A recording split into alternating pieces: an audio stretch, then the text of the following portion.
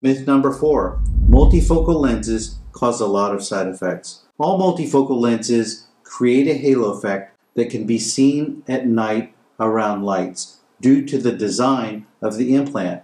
It has rings in it, and these rings give you the ability to focus clearly without glasses near, mid, and far, but the trade-off is you'll see a little halo effect around lights at night.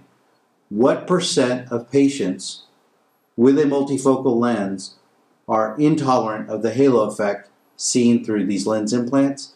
About 98% of patients do well with multifocal lens implants. They'll see a halo, but it's tolerable. About 1 to 2% of patients with multifocal lenses, in my experience, are intolerant of their night vision or quality of vision with these implants, and they choose to have their multifocal lens removed and replaced with either a monofocal or extended depth of focus lens implant, which will create better image quality, but will also decrease the range of vision and increase that individual's reliance on glasses to see near, mid, and far.